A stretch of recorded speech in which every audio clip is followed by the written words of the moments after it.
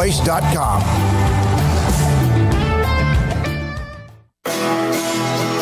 Welcome back to SicEm365 Radio. This is Paul Catalina's Top 5 at 5:55. Presented by Slapsticks Comedy Club. For ticket information, go to slapstickscomedy.com. SicEm365 Radio. 365 Sports on YouTube. Top 5 at 5, brought to you by Slapsticks Comedy Club. Also, while I've got the chance, just a couple things. One, thank you to BetUS, who is our newest sponsor here on SicEm365 Radio and 365 Sports. Use promo code SicEm125 for a 125% bonus on your deposit of $100 or more. And thank you to the Mustafa family for putting up with me and letting me do this show here in their house today. Imad, Linda, Rami, and of course my girlfriend Amanda, as they bravely sat out by the pool today during the show and enjoyed it. But top 5 ways to stave off realignment.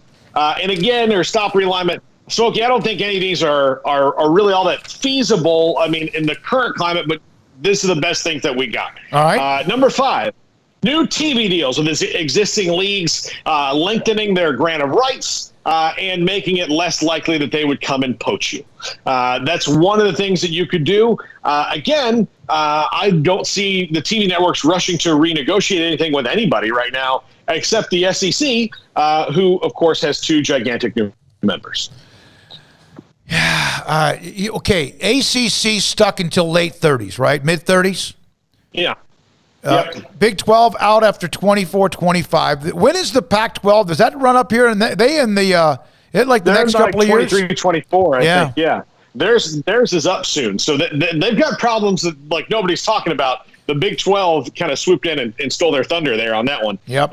Number 4, rework your exit clauses now. So if you're worried about your teams leaving and right now you all want to stick together, go ahead, and even if you feel like you've got rock-solid exit clauses, go ahead and rework those suckers right now.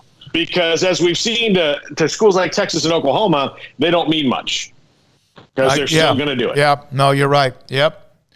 And we've seen a little bit of that. We've seen a little bit of that. Some schools, and even with what Bowlesby said, that there may be a fine line between this and that. You would think the Big 12 is pretty cut and dry, but again, when it gets into the legal work, who knows?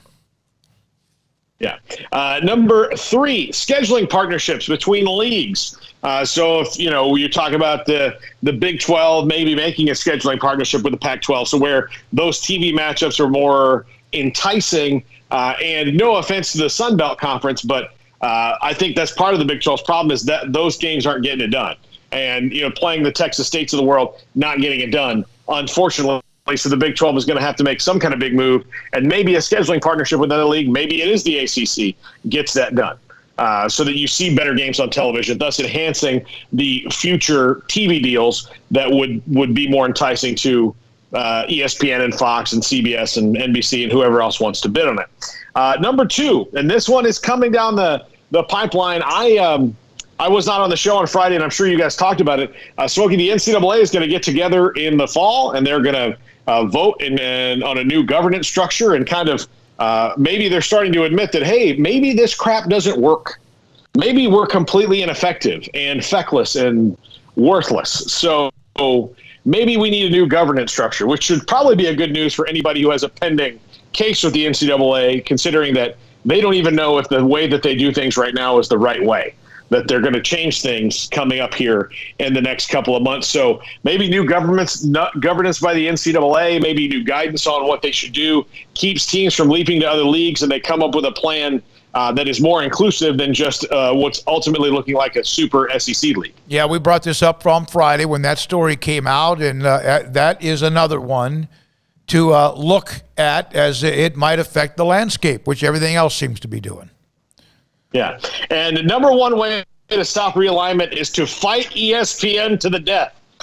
Just tooth and nail, fight and claw, try to stop this monopoly from happening. The problem is, and this is not just in the college football walk of life or athletics walk of life, we're seeing At the turn of the 20th century, Teddy Roosevelt spoke softly and carried a big stick, and he was fighting breaking up trust. He called himself the Trust Busters, and he very much believed that a free and fair and open economy and capitalism was built on pure competition and not monopolistic cronyism. Well, right now we've seen the exact opposite switch in the way that our government looks at monopolies and only breaks them up as almost kind of a, well, we've got to stop this one. This will just make us look bad. And so if we, as a people, stand up and say, look, we don't want these big, gigantic monopolies anymore, that's what has to happen to stop things like this, not just in sports, but in every walk of life. Yeah, no question. And oh, by the way, Bowlesby he kind of doubled down a little bit on what they're going to do, even though he said that he and ESPN